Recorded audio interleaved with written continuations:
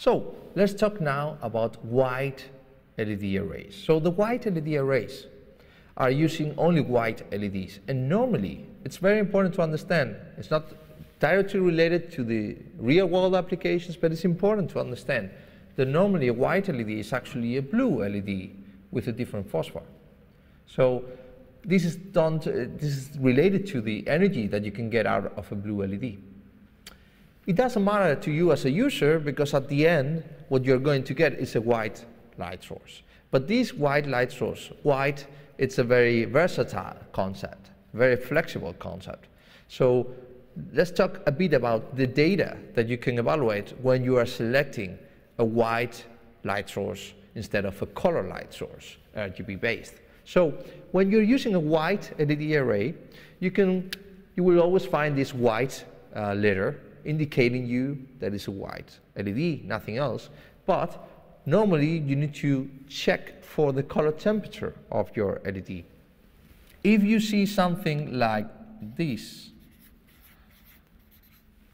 sometimes spelled as D65, which is a specific position or coordinate in the CIE color space that we use in the professional lighting.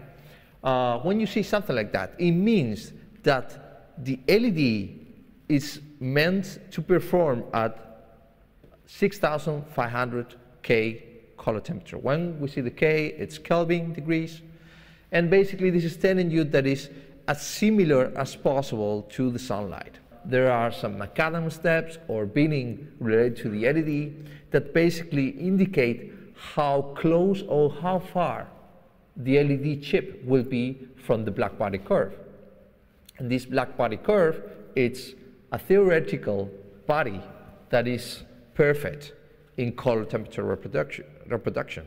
So basically, if you have an LED that is 6,500 K, that means that the manufacturer aims to be as close as possible to a real 6,500 K in a theoretical body, black body curve, or black body element. That, in the case of CRI, is the sun. But in the case of the CRI below 4,000 K, will be a tungsten lamp, for example, that is actually more or less very close to a black body element. So this said, you can find a cold bluish white, like the 6,500 K. You can find a white 5,600 K. And the differences between the two in the real world are very light or very difficult to evaluate. But basically, an LED that has a 6,500 Kelvin will give you color behavior or color reproduction that is closer to what the sun can give you, because D65 is the color temperature of the sun at 12 o'clock in the noon in septentrional Europe. That's the standard that is used for it, in a, of course, clear sky.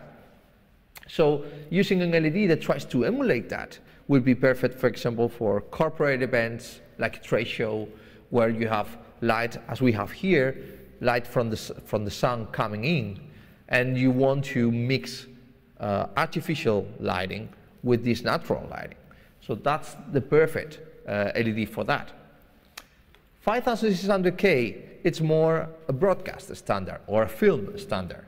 Normally, when you're working with cameras, you will see that the white balance, there is always a preset for 5,600 K. Doesn't matter if it's a video camera or film camera, because even the film, in the film, the old Kodak films and so on, they were balanced for that color temperature too. So this is a standard that is widely used in the broadcast world. And if you're looking for that kind of luminaire, if you're going to light up that kind of contents, then this LED might be more interesting for you, because the colors in camera will look similar to what you see in the eye. Apart from these two cool white sources, because all of them are cool whites, then you can go for a more architectural chip, more used in architecture, which is a 4,000 K. And a 4,000 K LED It's in between a warm white and a cool white. It's normally the type of color temperatures that you can see in an office. So most of the fluorescent lighting in a supermarket or in an office are 4000 K. And that means that they are somehow more prepared for this working environment. LED is optimized for this color temperature. So if you're using a 4000 K LED, you will get a lot of output. More, definitely, than if you're using a 3000 K LED, which is the next LED array that we are going to analyze. A 3000 K white, it's a standard of the old days where we were used to use tungsten lamp or halogen lamps. You probably still have a lot of them in your house. And in theater, it's still the base of lighting. We still use a lot of tungsten lamps, and some of us really love them. But when we turn into the LED technology, some manufacturers try to reproduce this behavior of the old tungsten lamps or halogen lamps and do it with LEDs, which means less power consumption, more versatile options, less heat, blah, blah, blah. So by choosing this LED array, you are more close to that theatrical look.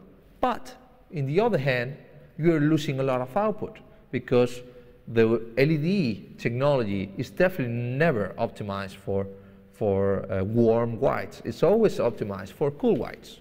There's another option, which is, in my opinion, more interesting than going for these LED arrays if you're looking for more versatility, and that's a tunable white solution.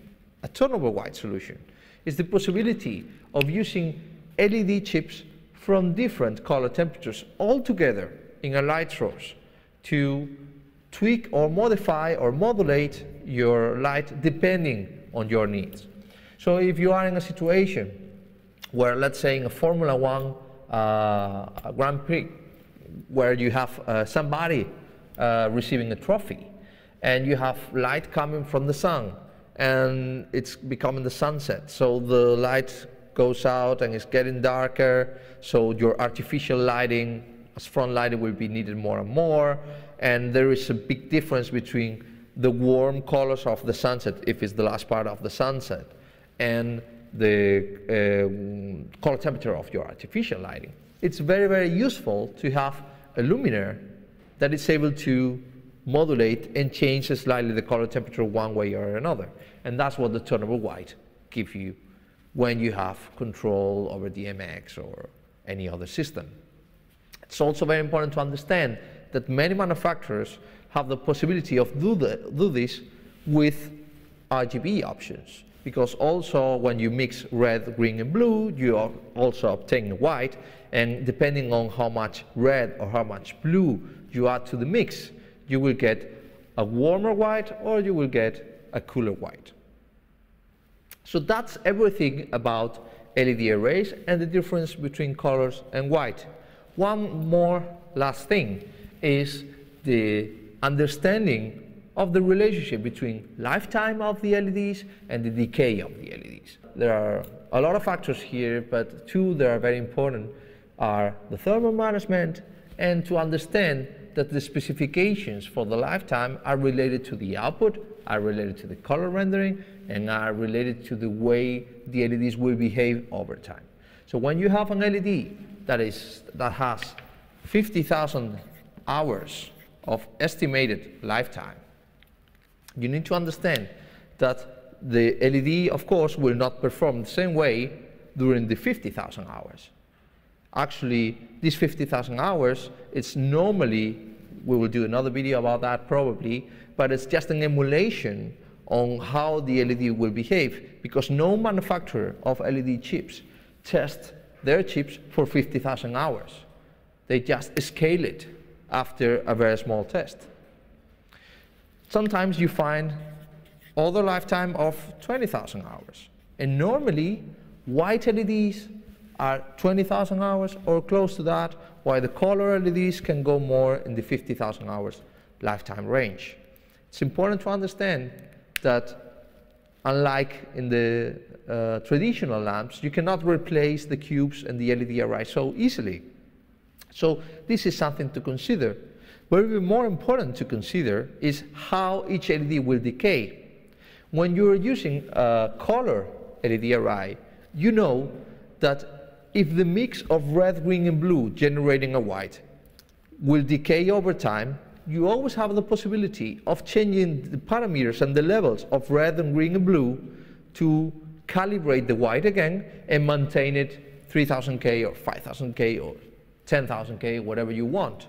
You still have that possibility. And that's because the decay of the LEDs is completely different depending on the color, if it's a red, if it's a green, or if it's a blue. And normally, red LEDs tend to decay sooner. If you're using a white LED array, this is a bit more complicated because you never know how the LEDs will decay. Will they generate a color shift towards the warm colors, like red, or towards the cool colors, like blue? These you never know, and it's very difficult that you get that information from a manufacturer because basically not all the manufacturers are testing the fixtures for long periods of time. And each batch might be slightly different. Of course, you have a lot of chemicals around. Phosphors are different, the density of the materials, the quality of the LED chip, and all those things will be mixed, generating a more consistent decay or a more difficult to handle decay. And that means that if you have 12 fixtures and after 5 years of operation, the white that they will be able to generate, even when they are calibrated in the factory, will not be very similar. There will be slight differences. And might be that some of them are warmer, some of them are bluer. If you're using fixtures from different manufacturers to make the same white, that's even worse.